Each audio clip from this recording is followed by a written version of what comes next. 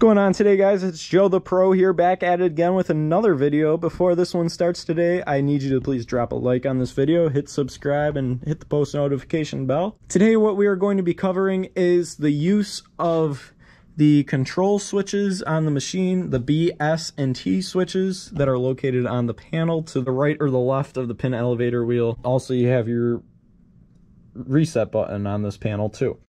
We will also be going over the steps inside the chassis when you turn it on, and what I mean by that is if you have the chassis upgraded circuit boards, you will see this number inside the chassis, and if you notice, there is a series of steps before it completes the whole cycle. So you have a series of 3 switches on each machine. You have a B switch, an S switch, and a T switch.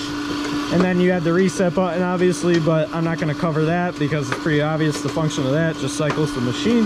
The B switch will actually turn the power off to the entire machine.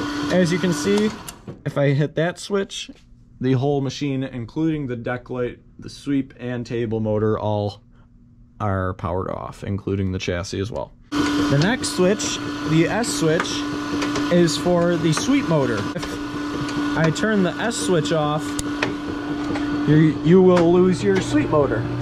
So you can see I'm pulling on the cam and nothing happens. And your last switch to the right is your T switch. Your T switch turns your power off to the table motor. So if I turn that one off, I will go up to my table cam and nothing happens. So you also have a power switch on the chassis. It's pretty ineffective because you have your power switch on the control panel there. So I'm not really sure why AMF did that in the first place, but it's there. So it is an alternative power shut-off. So I'm going to power the chassis back on, and we are going to run the machine through a cycle, and I will explain each step. When you first drop the sweep down, you are going to be at step 2. So I will hit the reset button, and all that's going to happen when it gets to step 2 is the sweep's just going to be in its guard position when it first drops. So I'll hit the reset button now. Oops.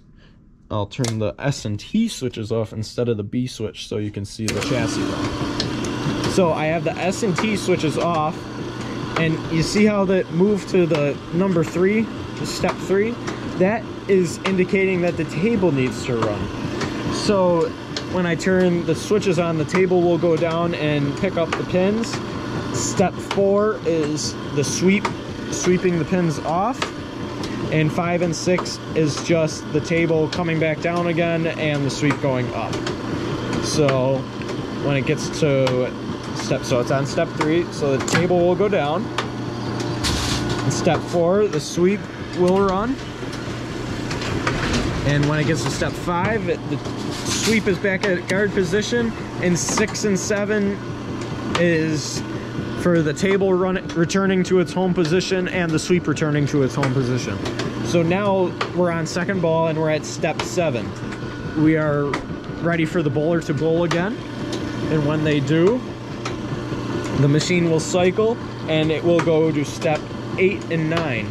When it gets to step 9, that's just kind of like how step 2 was. The sweep will be down in its guard position.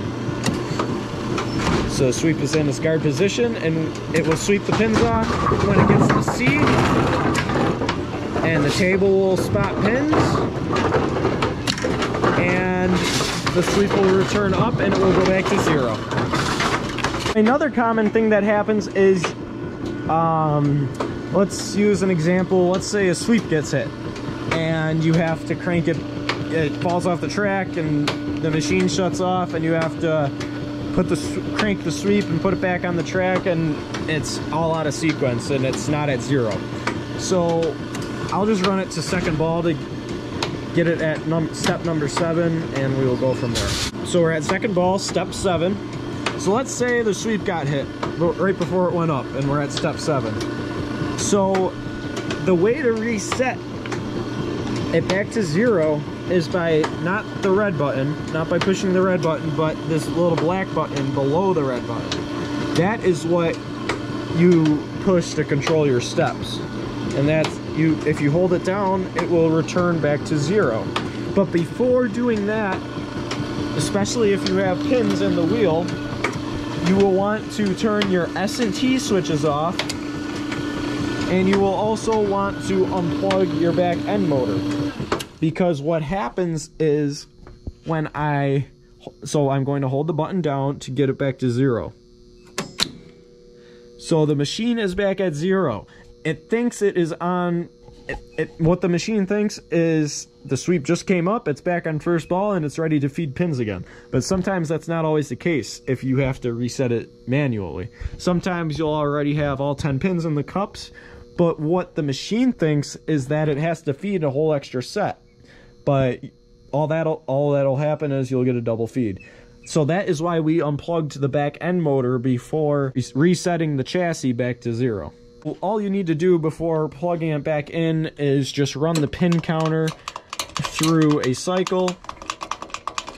Once you get back to 0, you will notice that your solenoid disengages and you are good to go, as long as your sweep is back to its home position and your table's back to its home position. What you will also notice is if your chassis is not at 0, you will also not always have access to your sweep cam and your table cam, because it will think that it is in the middle of a cycle if it's at any different number than 0 and 7. If it is at 4, it will think that the table is running or the sweep has to come up. So one or the other may not have power going to it.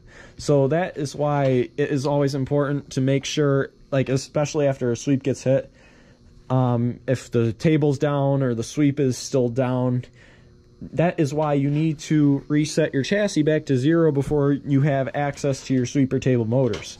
Once you reset your chassis back to 0 using this button here, you will then have access to your sweep and table motors, and you can use the cam switches to send them back to their home positions. And after you run your pin counter through a cycle, you can then plug your back end motor back in. And also don't forget to turn your switches back on. Alright guys, I hope you enjoyed this video. If I missed anything, please let me know in the comments and I would be happy to answer any questions. If you have any requests for future videos, please also comment those down below, or you can email me, or you can now post them in our Facebook group, also called Joe the Pro. And yeah, that's about it. So please like, subscribe, and peace, and do it like a pro, and we will cover more material in the next video. Thanks for watching, and always remember to do it like a pro. We'll see you guys later.